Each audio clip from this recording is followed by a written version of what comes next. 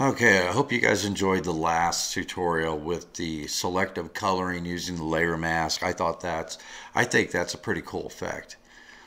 And I hope you like using layer mask because we're going to do something different with layers mask during this episode. I'm going to show you how you can use an image as a texture on your text in GIMP. Okay, so I've got GIMP open. Let's go ahead and create a new file, and we are going to make it a black background. So I'm going to use the background color. I have black selected as my background color right now. Okay, and maximize that. And now we're going to open up the image that we want to use as our texture. And we're going to open it as a layer. So let's see. Yeah, here it is. It's the same image that we used during in the last tutorial. Okay. So, and I'm going to move this layer down below our black layer. Okay. So now what I'm going to do is I'm going to change this back to black and white. I'm going to put white up here as my foreground color. So what we're going to do is we're going to create our text. And I'm going to select my black background right now. I'm going to select my text tool. And I've got my text set for white, my foreground color. And we're going to use impact condense. And I'm going to put it all in caps. And we're going to type in layer mask. And then I'm going to select Control A to select all the text. I'm going to go up here where it shows the size. And I'm going to make that much larger, 390 pixels. Okay, so I'm going to grab my move tool over here and I'm going to move my text up. And now I want to scale it a little bit larger, so I'm going to go to the scale tool up here. I'm going to make it a lot taller. And then I'm going to make it a little bit wider. I want to almost fill up the entire width. I'm going to say scale.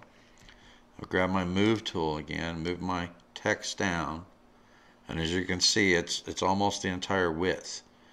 All right, so I'm going to select my black background here, and I'm going to temporarily change the opacity on it so I can see my image layer, because that's going to be my texture for my text. So I want to make sure that I've got my text positioned properly. I think I'm going to move it up just a little bit more, and I think that's going to look pretty good. I want to get this guy's face in the text.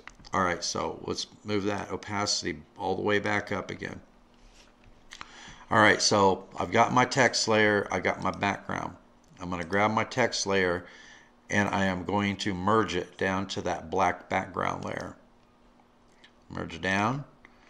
So, and I'm going to change the name of this to text mask. Okay. All right, so now what we want to do is we want to add our layer mask so that everything is opaque except for what's inside the layer here. All right, so how I'm going to do that is I'm going to go up here, I'm going to select my color tool, and I'm going to select my white text, and then I'm going to invert that so it selects everything but the white text. So I hit Control I, and so now everything in that layer is selected except for the white text. So my entire black background is selected. Now I'm going to go back to my text mask layer here. I'm going to right click and I am going to select add layer mask. And I'm going to use the selection that it has here. And I'm going to add that. And now as you can see, everything that was selected is my mask, which was my black background. And now you can see the image below the text. So the image is filling up the entire color of the text. So I'm going to hit Shift Control A to deselect everything. All right, now what I'm going to do, and I'm down to 2 layers, right? So now I'm going to take my text layer. Oh, I'm going to head and apply this layer mask. Okay, don't forget to do that. So I've applied the layer mask. Now I'm going to take my layer mask and I am going to merge it down to my image layer that I'm using to fill my text up. Okay, so I'm going to go merge down. All right, so I've merged everything is in a single layer now, and the only part of the image that you can see is in the text. Now what I want to do is I want to separate my text from the black background. I want everything to be transparent except for the text, so that I can export that and I can use that to composite on a completely different image or a completely different background. Or as long as I make it transparent, I can go back in here, I can add a layer and make the background any color that I want. But I want to export the text completely transparent. All right, so I'm going to go up here to my color tool, my foreground color, and I'm going to select you need to select a color that you do not see in your image anywhere. Okay, so I'm going to select this plum color here. I don't think that there's anything in my image that is using that color.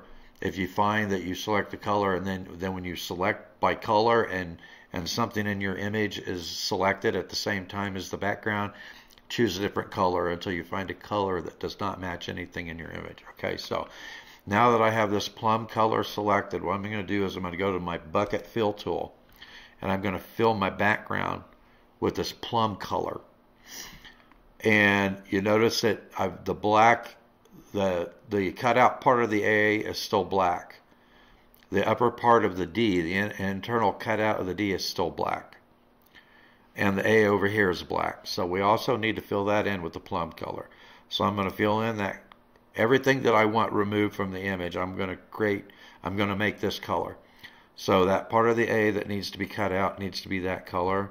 The upper part of the D needs to be that color. And this upper part of the A needs to be that color. Okay, so I think I've got everything selected now that needs to be cut out of the image, so that all I'm left with is my text with my image texture. So now I'm going to go into my color select. I'm going to go to my tool options here.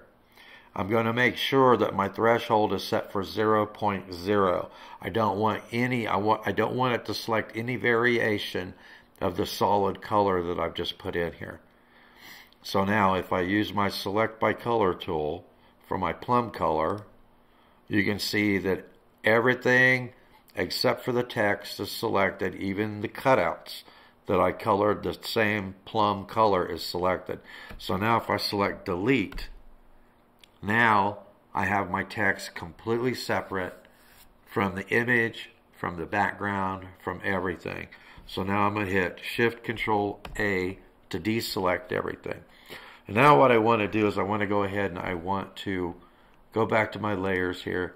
What I want to do is I want to crop this. So I'm going to go up my crop tool. I'm going to start up here in the corner and I'm going to pull up the entire width. So if we go to our tool options here, you'll see that the size right now is 1920, which is the size of my image. So I have it to full width. I'm going to make sure I've got it all the way at the top. I'm going to bring the bottom up just a little bit. It shows that I've got it set at 1920 by 598. So let's just make that 600. So I've got my image when it's cropped is going to be 1920 by 600. So I'm going to go ahead and I'm going to crop that. Okay, and if you look up here, it shows you it's 1920 by 600. So I'm going to go to File, I'm going to select Save As, and I'm going to name this GIMP. Let's take off my cap block. GIMP. If I could spell. Layer. Mask. I can't spell. I can't keyboard. Mask. To text. Alright, I'm going to save that. And then I'm going to go to File and I'm going to say Export. I'm going to export as PNG. It's already got it selected for me. You could always just type in PNG as your file extension and it will save it as a PNG file. So I'm going to export that. Export. Alright, now I'm going to bring up my file manager. And just to show you, let me see where's my text. GIMP layer, mask number 2, text PNG.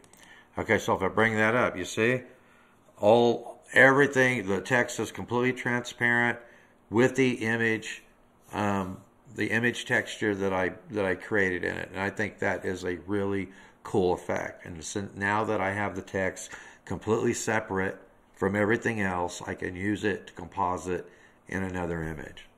So it's a very, very cool effect, guys. That's a wrap on this episode.